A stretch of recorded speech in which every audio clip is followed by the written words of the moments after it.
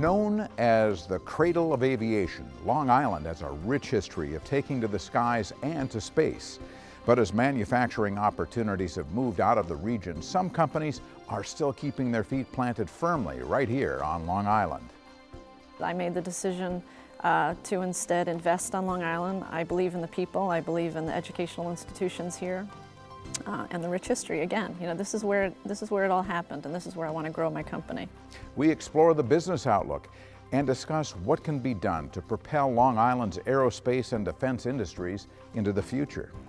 Long Island continues to provide important product for the prime contractors, both in the commercial and in the military side. And we will use our sophistication to take on more work share. It's all straight ahead on this edition of the Long Island Business Report. Funding for this program has been made possible by Charlotte and David Eckert and the Roush Foundation. And now, from Molloy College at the Madison Theater, here's Jim Paymar with the Long Island Business Report. Hello, and thanks for joining us. I'm Jim Paymar with the Long Island Business Report. Long Island has historically been known as a leader in the aerospace and defense industries. And joining me to speak about the general business climate of this sector is Ann Shybunko-Moore. She is the president and CEO of GSE Dynamics and Hauppauge. And Peter Rettaliata, he is the president and CEO of Air Industries Group located in Bayshore.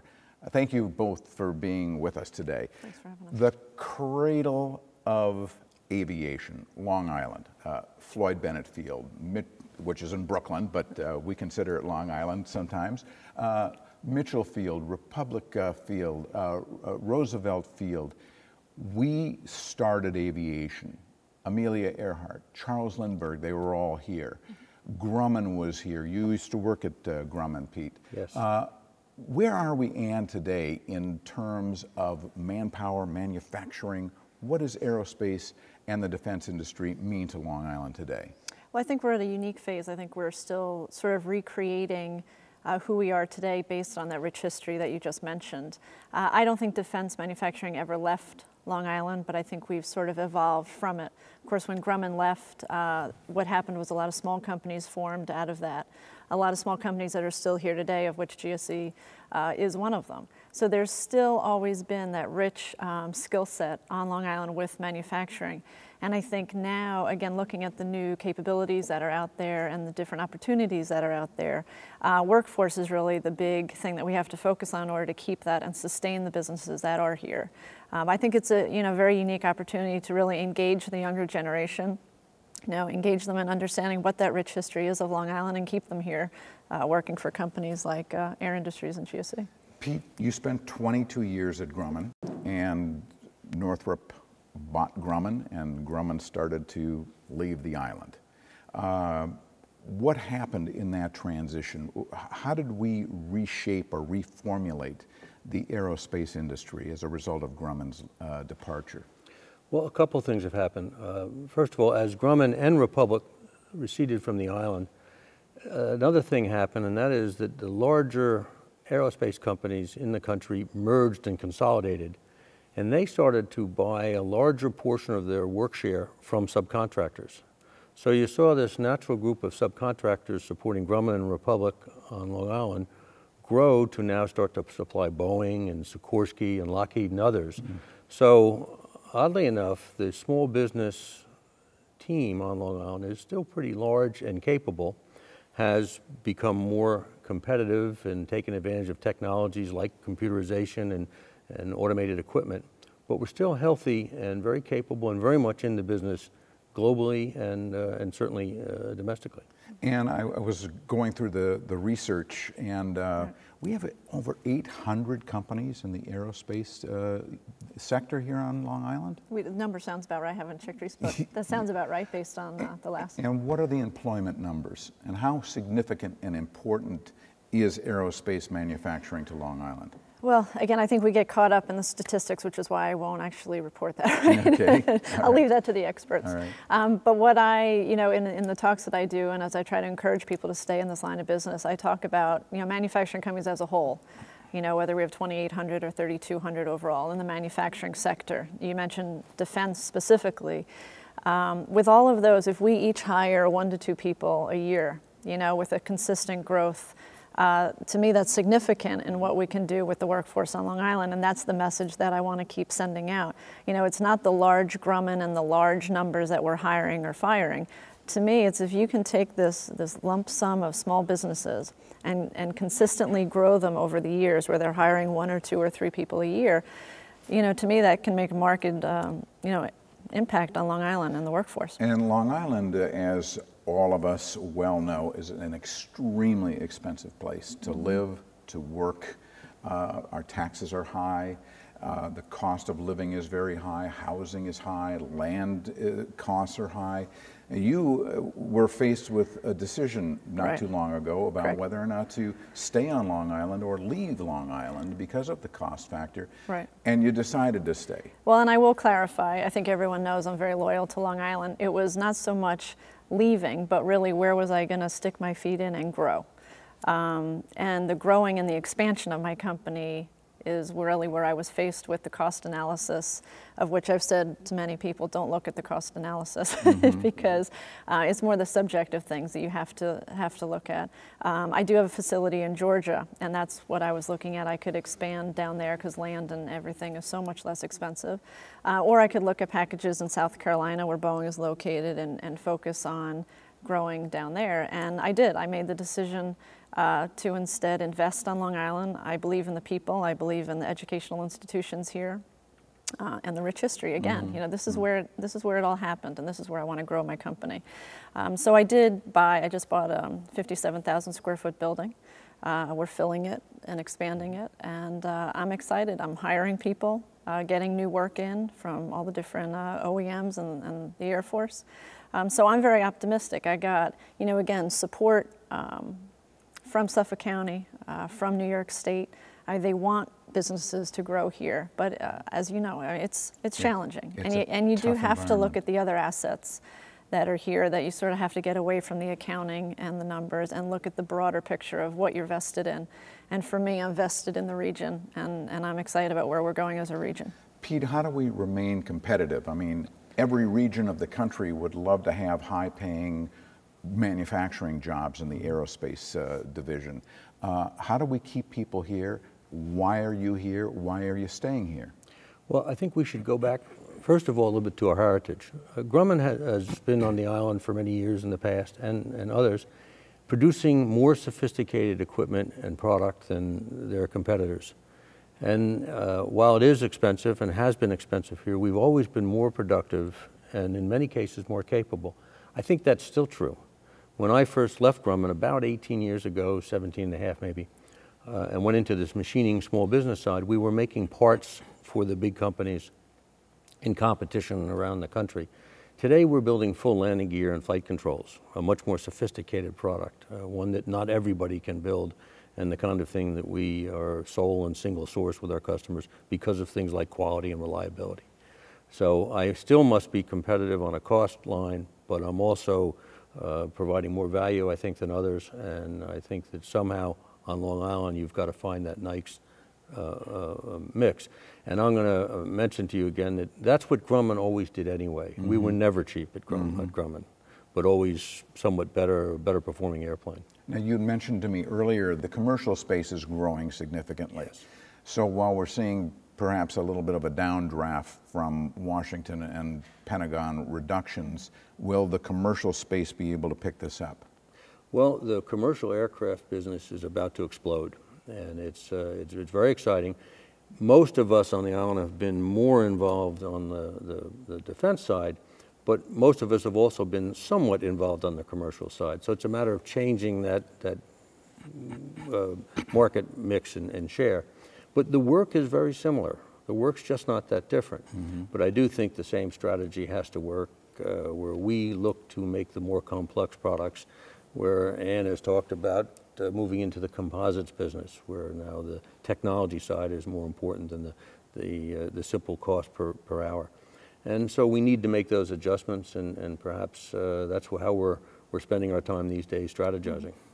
And Are we just a domestic business, aerospace, particularly as it relates to Long Island, or are you supplying companies like Bombardier in Canada, Embraer in Brazil, Airbus in Europe? I mean, it is a big global business these days. Right. I mean, for me personally, I'm not, but that doesn't. The potential is there for the industry to absolutely be global suppliers, and I think that is the direction that we're all going with technology and capability that we have. There's no reason why we can't be.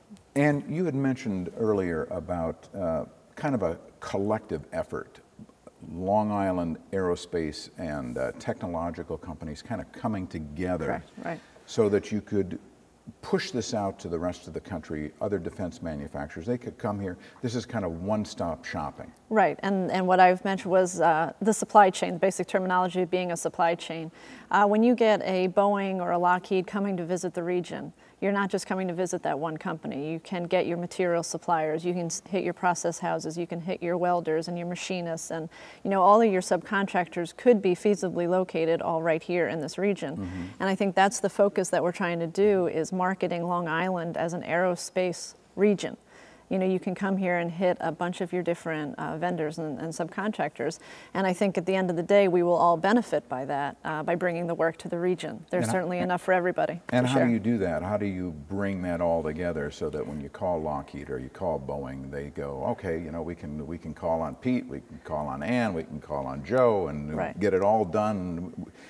Yes, we have to go to Kennedy or LaGuardia, but we'll get out of town and do our business. Well, I think Long Island has never been at a loss for organizations and associations. So using that sort of infrastructure that Long Island has, we use different organizations like ADAPT that represents the aerospace industry. So ADAPT could theoretically organize a meeting and bring all the players to the table to meet with the leaders of these OEMs. Mm-hmm. And that's sort of where I see it going. And, we've reached a point we have to work together. Right. We can't just individually compete. I think, again, the more we use one another and the strengths that we have in our capabilities and almost merging capabilities to make sure that we can make the whole part, I think that's going to be a huge benefit to Long Island. But it's got to be that understanding that, we're here to encourage all of the businesses to rise and support one another. Pete, you're a veteran, a long-time veteran of this business. If you had to look out into the future, 10, 15, 20 years, where's it going, and what is Long Island's role in it? Well, I think Long Island continues to provide important product for the prime contractors, both in the commercial and in the military side. And we will use our sophistication to take on more work share. If you look at the Boeing 787 aircraft that's just starting to hit the market today, you'll see that Boeing makes very little of the aircraft, actually.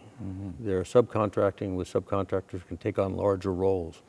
On the defense side, these days I make the entire E-2D landing gear for Goodrich, now a part of United Technologies, that goes to Northrop Grumman. So I see our role is taking up that slack between what the prime contractors used to make and what it is that we can make for the prime contractors today as a more completed product. We talk about the island and how we work together as competitors and also partners sometimes. We can work together, Ann and I, on projects together and supply more capability by teaming on a proposal. But at the same time, the fact that we both live in the same region means that there will be the next tier of smaller suppliers who will support us because there's a robust marketplace in the region. So we have the best heat treater in the country on Long Island and some of the best processing and coating houses and small subcontractors. That becomes part of this infrastructure that makes us more competitive, more capable, more likely to meet schedules, more likely to be able to handle this larger work share coming from the prime contractors. You talk about the next generation, Ann. Do we have the people? Do we have the people with the skill set who can help to drive your business and Pete's business going forward? Right. I'd like to think we absolutely do. I mean, whether you're looking at people that are out of work now and need to be retrained to re-enter the workforce, or if you're looking at, the young junior high, high school kids, we're even targeting elementary school, to think about manufacturing, I absolutely do think we have the people. We always have had the people. It's just communicating with the region to let the parents and the teachers and the guidance counselors know that there are companies here that are willing to train and hire and invest in these kids. Well, how do you get that accomplished? Because, you know, everyone looks to Washington or they look to Albany and they go, you know, train these workers. But really, isn't it up to the manufacturers to kind of assist in this? It is, and I think that's a big reason why Pete and I are here with you today. You know, we've got to get out from behind our desks and get out in the region and talk at schools and talk with you know, leaders in the region so that they understand what our needs are. And with small businesses, we need people usually quickly. You know, so we need turnaround. So the communication that, you know, I've personally had, and Pete, with all the different, the community colleges here on Long Island, the other institutions, you know, there's so many different educational institutions. Everyone has really come to me personally and come to other business leaders and said, what can we do for you? What do you think you're going to need in the next year?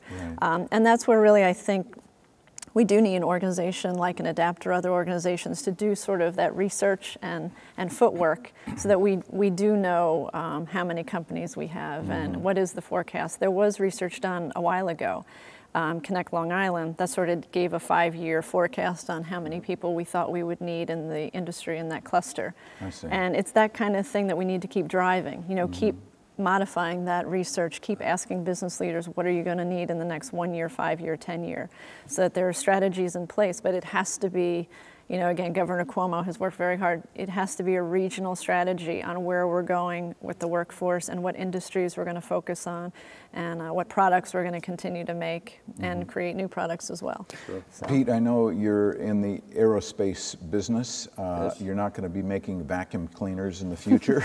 I hope not. But what about other transportation systems? You know, you look at high-speed rail and how the growth of it around the globe. I mean, does anything from the aerospace manufacturing here on Long Island kind of fit into high propulsion systems building a high-speed rail? I think certainly that has and will occur. You know, the high-speed rail, maglev kind of technology really came out of the aerospace business, and it still needs to be developed further.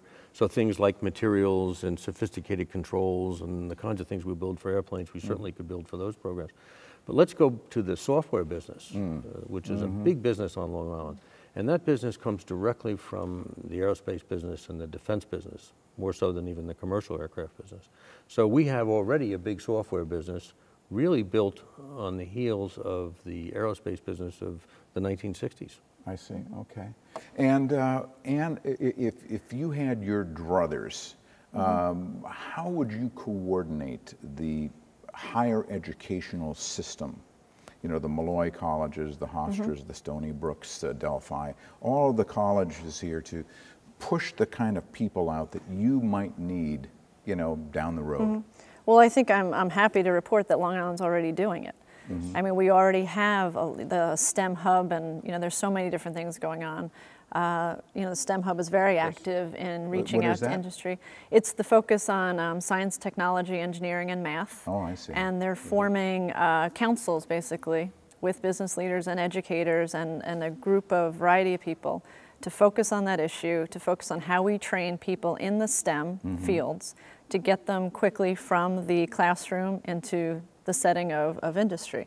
So again, I'm thrilled, and that's why I think it's such a unique time for Long Island. We're already doing it.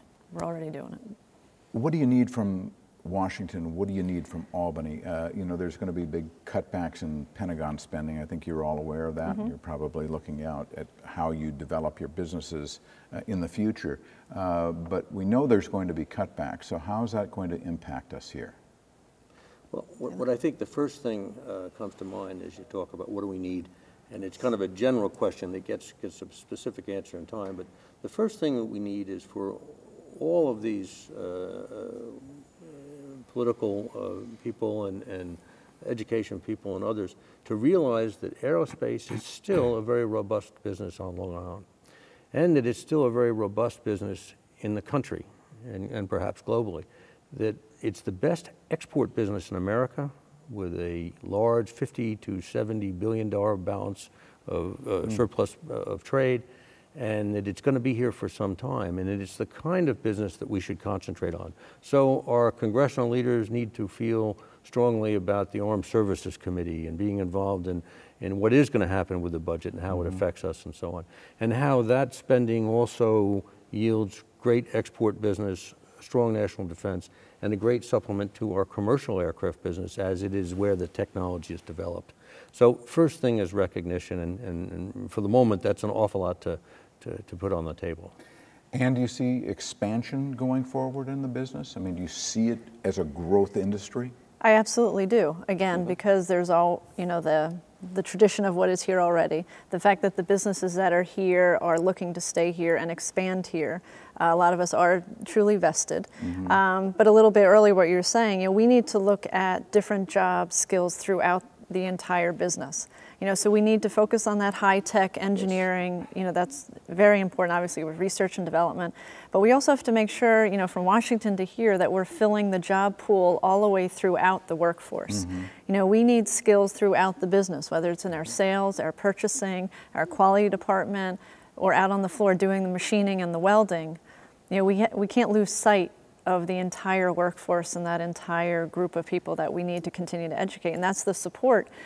You know, your local schools and your local community colleges need a lot of support to fill that, you know, that, if you want to say, that middle class skill set that is so imperative for businesses like ours to have. And what about the cost of doing business here? I mean, obviously if we could bring the cost down, it would make the region more attractive to bring more aerospace manufacturing. Oddly enough, on an hourly basis, our production work is not so far away from the national average, which is interesting for people to know. Energy is very expensive, which is something I think the state could do a lot with, and maybe more. And other things are expensive, like you know, some of the expenses having to do with environmental control issues and processing, which is important, and I don't suggest we change. But I just go back to providing more capability and more productivity. I think we're good at that. So I also would like to add, though, to Ann's discussion about STEM and the education community and the array of talent that we need. In the initial conversations and meetings I attended some time ago, and even recently, people were talking about providing mechanics and machinists and good skilled labor, which is very important to us. But it's equally as important that we have good mechanical engineers. You know, one of the most important guys in our company for the future is a fellow who graduated from Cornell and is a great engineer and will help be one of the leaders going forward that will make us different than the company in South Carolina. Okay. So basically, you're very optimistic about the future, and you think that Long Island is going to continue to be a place for aerospace to grow and thrive. I do. Obviously, I mean, the challenges are there. We don't need to go over them. We need a much longer show to solve that problem. Right. But I think the real focus is focusing on the assets and the quality things that Long Island has, which are many. Well, that's what we need to do. I want to continue this conversation. We will do so at a point in the future, and we'll be talking about how we can maybe solve some of the problems and make it easier for aerospace to grow on Long Island. Right. Thanks so much for being with us today. Thank Terrific. you. That wraps up our conversation about aerospace and defense manufacturing on Long Island. Thank you, Ann Shybunko-Moore and Peter Rettaliata, for your insights into this industry and your thoughts on how to grow the island's economy. For more on the Long Island Business Report, log on to our website. You can also find us on Facebook and Twitter. I'm Jim Paymar. Thank you for joining us for this edition of the Long Island Business Report. See you next time. Funding for this program was made possible by Charlotte and David Eckert and the Roush Foundation.